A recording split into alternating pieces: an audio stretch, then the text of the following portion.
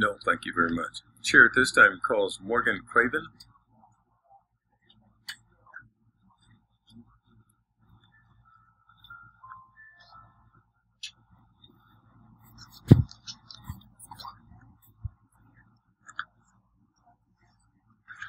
So what you're getting now is just a policy brief and my written testimony.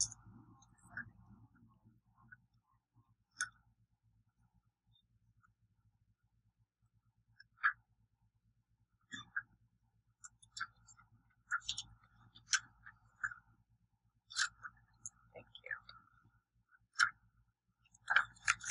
Should I go ahead and start? My name is Morgan Craven. I'm the National Director of Policy for the Intercultural Development Research Association. I'm testifying for HB 851 on behalf of the Texas Latino Education Coalition, which is a collaborative of organizations and individuals who advocate for the rights of Latino students at the local, state, and national levels.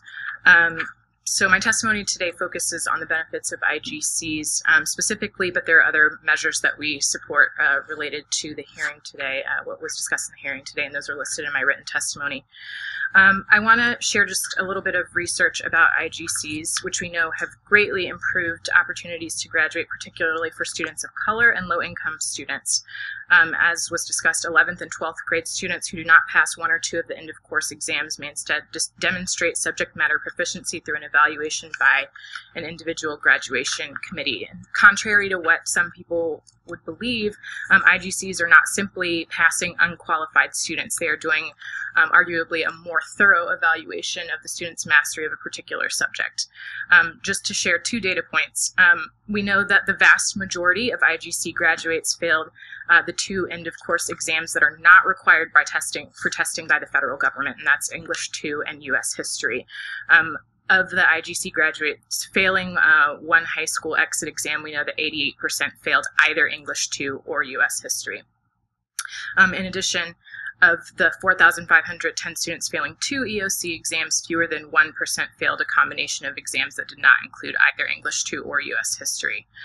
We also know from data that IGCs benefit students of color and students from low-income families, and you do have a chart here in the written testimony that shows that 17% of IGC graduates are Black children, 68% are Latino, and 76% are economically disadvantaged.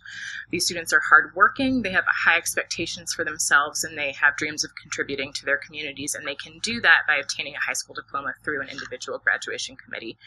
And just to wrap up, to be clear, TLEC does not support the elimination of standardized testing. We understand that standardized testing, when valid and reliable, provides important information for students, parents, and schools.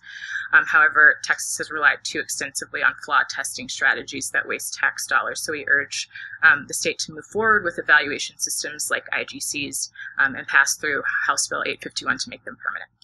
Thank you. Is that it? Yes. Thank you. Thank you. Any questions, members, for Ms. Craven? Thank you, Mr. Chairman. I was just looking at your chart on page 3 about failure by subject or by exam, Yes. in English 2 being such a large majority of that, of those failures. Do you happen to know, or perhaps Chairman Huberty, about why English 2 seems to be such a stumbling block? I don't have that information about why that comprises such a huge percent of the failures. I don't know if the chairman does, but I'm happy to get back to your office about that. Okay, yeah. Thank you. Any other questions from Ms. Craven, members? Not hearing any Ms. Craven. Thank you for being here. Thank you. Chair at this time calls Michelle Cavazos. Michelle Cavazos, is she present? Well, she seems to not be present. She will be shown as for House Bill 851. Is there anyone else here who wishes to testify on, for, or against House Bill 851? Not hearing any, the chair recognizes Representative Huberty to close on his House bill.